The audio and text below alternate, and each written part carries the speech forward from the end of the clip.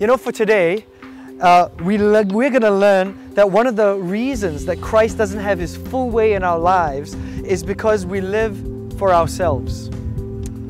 We want our own things. We're following the course that's been laid out by the world and its media. We're following the prince of the power of the air. That's what Ephesians says. We're following the passions of our own flesh. And that doesn't necessarily always mean dodgy things. It just means that we're always wanting our own way. This is what I want. But let's think for a moment. What happens when we get everything that we want? What happens to our life when all the things that we desire come to us and we get all of our selfish desires, all of the things that the world wants? You know, there are people in this world that have a whole bunch of things and they are not content and they're not fulfilled in their life.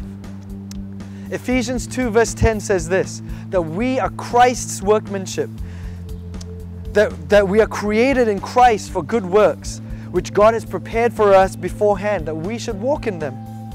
You see, the big key to relating is this, that sometimes it's really to realize that sometimes we fight because we just want our own way.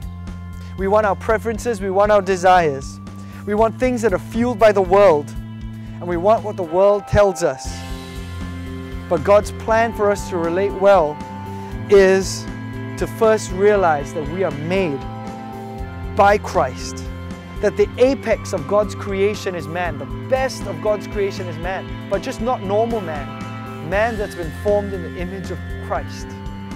That's how we're going to relate well to other people, by first realizing that some of our own motives and some of our own desires are not even good for us. Can I encourage you to read Ephesians chapter 2? God bless.